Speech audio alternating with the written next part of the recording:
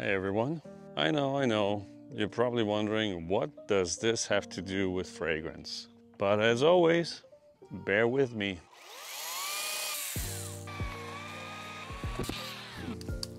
The most relaxing scent.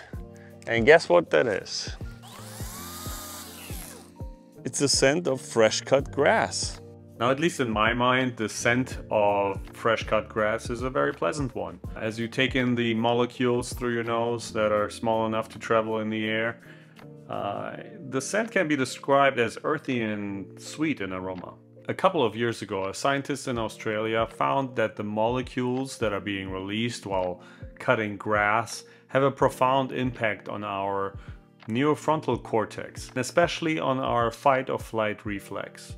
They have a calming and stress relieving effect on our nervous system.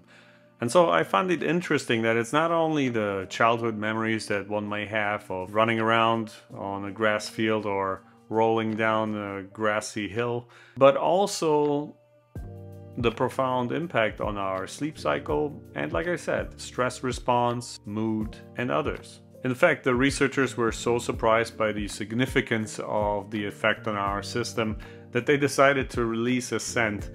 I looked it up, I was going to order it, but it's like 17 bucks for the scent. I believe $21 to ship it. And to be quite honest with you, I wanted to get this video out, so I didn't want to wait. So we all know how cut grass smells. I just found it interesting that they were so convinced of their findings that they actually released the scent.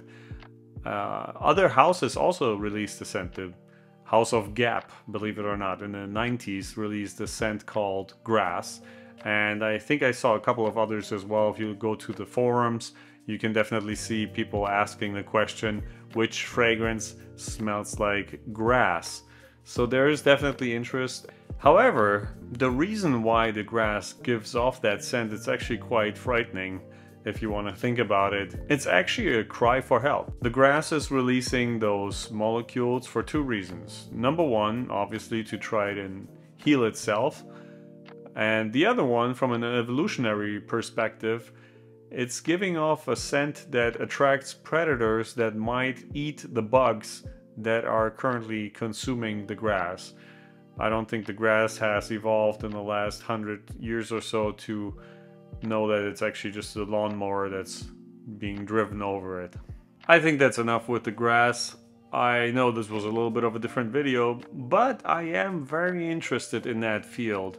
I like the idea that we're surrounded by amazing scents, and sometimes not that amazing as well. I want to explore what type of effects it has on us and how we can learn about it and implement our knowledge to design our environment the way we want. Just creating an environment that makes you sleep better, work better, only concentrating on how fragrances can give you compliments. Feels a little bit like some wasted potential. Sure, it's fun and it's great, and I encourage everybody to give others a reason to talk to you when you put on that amazing fragrance.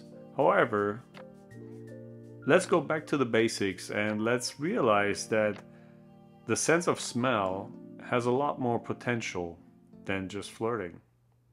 With that being said, thank you for being here. I'll see you in the next video. This is what that has to do with fragrance. I hope you enjoyed.